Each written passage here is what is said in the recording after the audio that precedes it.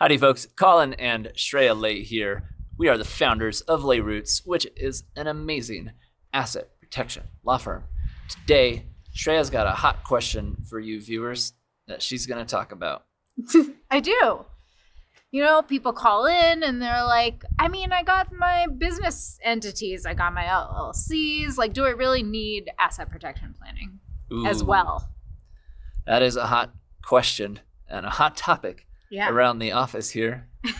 Let me just jump in real quick, Shreya. Hey, if you've got these questions about asset protection planning, I can talk to you about them. She can. You can go to livemorecarefree.com to schedule a free, no obligation consult.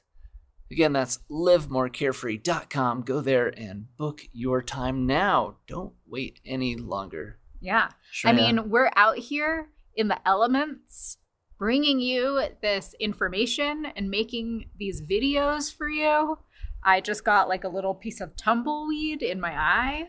Was that what it was? I don't know. I thought I think spit in your eye or something. No. It was something swirling about. But that is neither here nor there. We're here to talk about business planning versus asset protection planning. Do you need both? What's the difference? Well, tell them, Shreya. Yeah, there's a difference.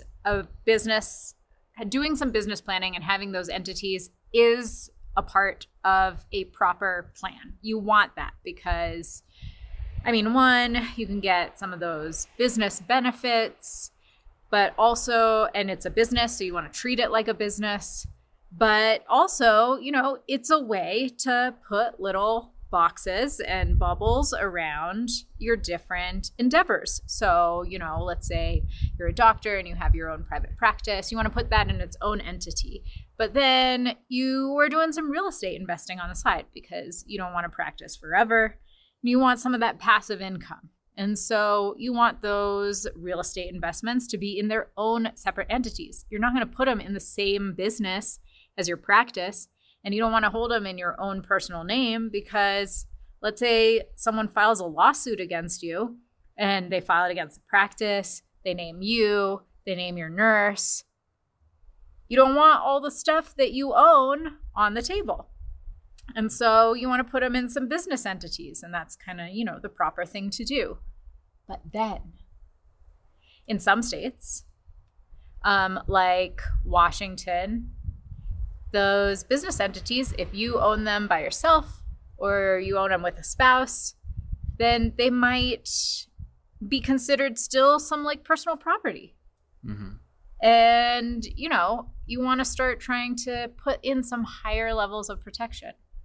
Plus, you might have some assets that are not business assets, like your personal home, maybe a vacation property. It's like personal assets. Personal assets. You want to protect those too.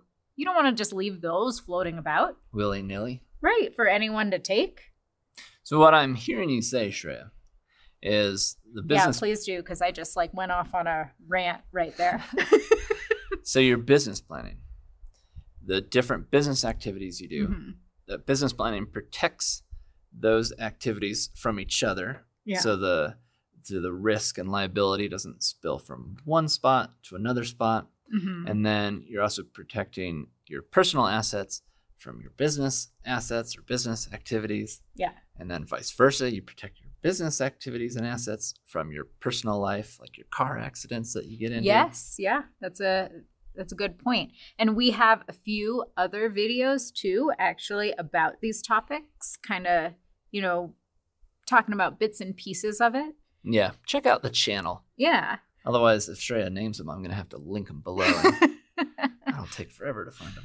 But no, this is kind of just pulling it together, right? So people ask, why would I need an asset protection plan if I have a business plan in place, like business entities in place? Well, it's because the business entities don't do everything. And you have personal assets that you want to protect as well. And you just want some, an umbrella to just save it all, to protect it all.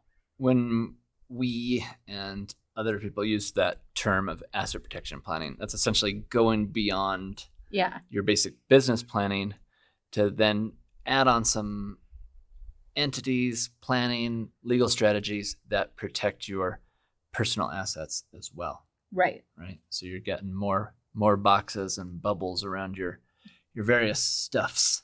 Yeah. And then, you know, as business owners, you're hustling, you're making deals. You want to know, can I still make those deals if I'm putting all these entities in place? The answer is yes. Yes, you can. You can do it all. Yeah. You can have it all. You just got to take that first step. Mm-hmm. Grab it. Sure. Well, that sounds like a good place to stop, Shreya. What do you think? It is. I think it is. And if you liked this video and my rant/fast talking, hit the like button. Feel free to subscribe to the channel to see some of those other videos I talked about. They're out there. They're in there. Yeah. Thanks for watching, folks. Thanks, Shreya. Thank you, Colin.